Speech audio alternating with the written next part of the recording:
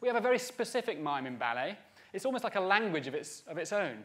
So I thought maybe we could just learn a little bit. Do you want to learn a bit of ballet mime? Yay! Brilliant. So why don't we can join in if we like. Now, mime it's very big because, I mean, you're quite a long way away. The main stage, there's over 2,000 people. It's huge. So you can't just sort of, you know, do little mime. You've got to be really over the top, really grand and very big so everyone can understand what you're speaking and what you're saying with your movement. So if I were to say you, I wouldn't say you. I would say you. Do you want to do that? So a nice big gesture. Or if I said me, I might go with both my hands and say me, put both my hands on my chest. Or me, I. What do you think this means? It's not rocket science, is it? Brilliant.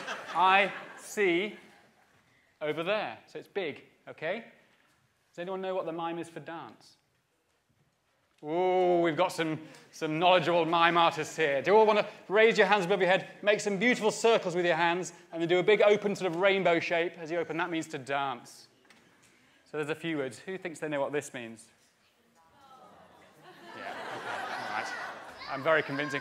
So anyway, I said that when the prince meets this beautiful swan queen at the lake, they have a conversation. So I thought it might be quite nice to learn that little conversation so we know exactly what is going on. So I really need a swan queen and a prince, and it's with great pleasure I'd like to introduce two of the top, brightest stars of the Royal Ballet, Marianela Nunez and Thiago Soares.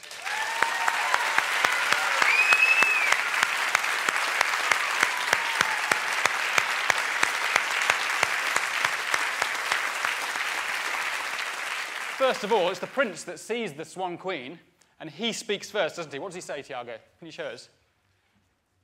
You.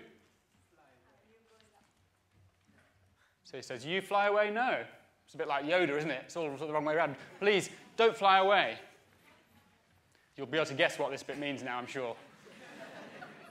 You, here, why? He says, why are you here? I am the queen of the swans.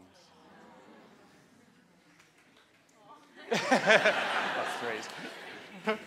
So he responds, you are a queen, so I will bow to you. And then I go, but wait, there's more to the story. So you have to have a look. Over there, there is a lake of my mother's tears. Yeah, a lake made from my mother's tears. And then he wants to keep, like he wants to know what was. So I say, wait, over there, there is one person who is wicked. So wicked, evil person. Who are they talking about? Who's she talking about?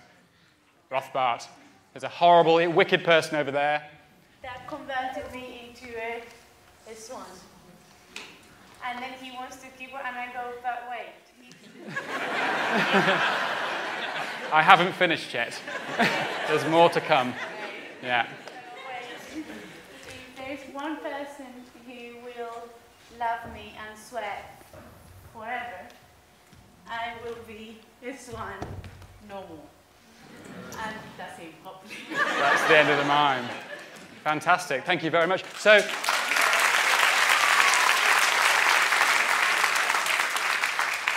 So that's the actual actions of the mime, the speaking, the gesture. But it's harder than it looks doing mime, because it's not just about doing the right mime.